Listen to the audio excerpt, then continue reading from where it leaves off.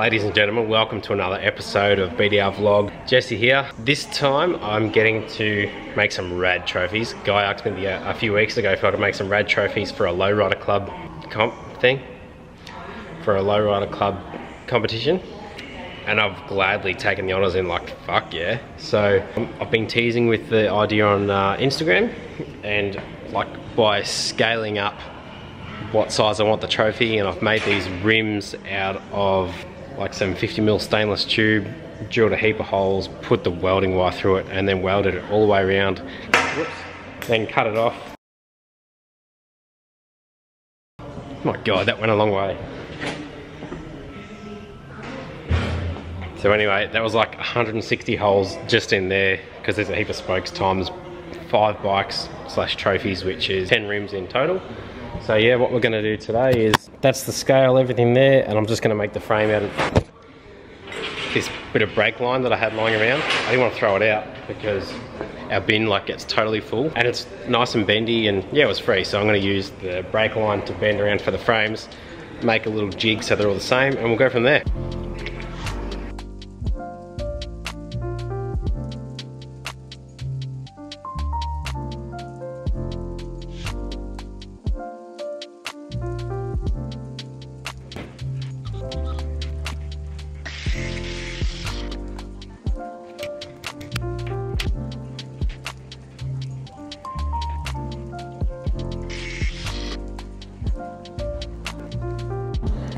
Alright, now we've got one frame kind of tacked up, we can go ahead and make all the other parts the same size, so that make 5 of each, so that we're ready to just smash out 5 of the same thing.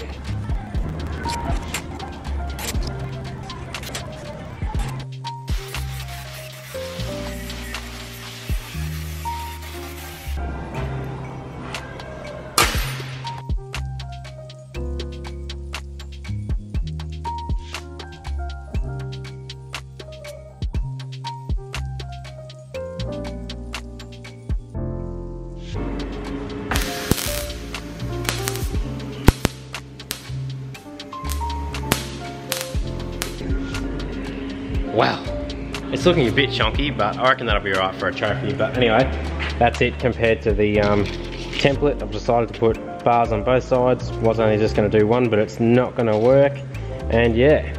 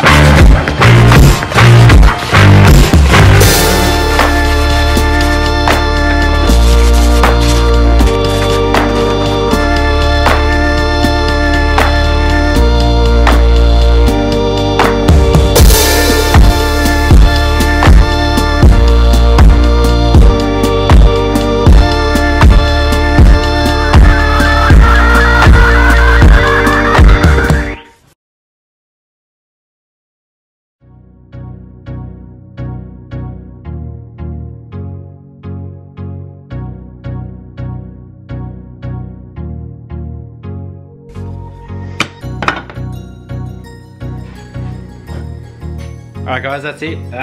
Finished the bases. I might do 2 coats. I just sanded it with 80, 120 and then 240 grit sandpaper that I just got from Bunnings.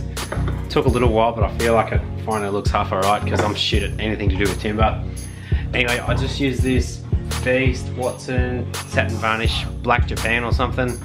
Pretty much just the name of it drew me in, and then seeing what it looked like on the thing, on the board. So all that's left to do now is polish the seat and all the stuff on the bike, the copper stuff to make it really pop. And then I'm just gonna Sikaflex them to the timber and we're good to go. But I'm getting pretty tired now and it's time to cook some pizza.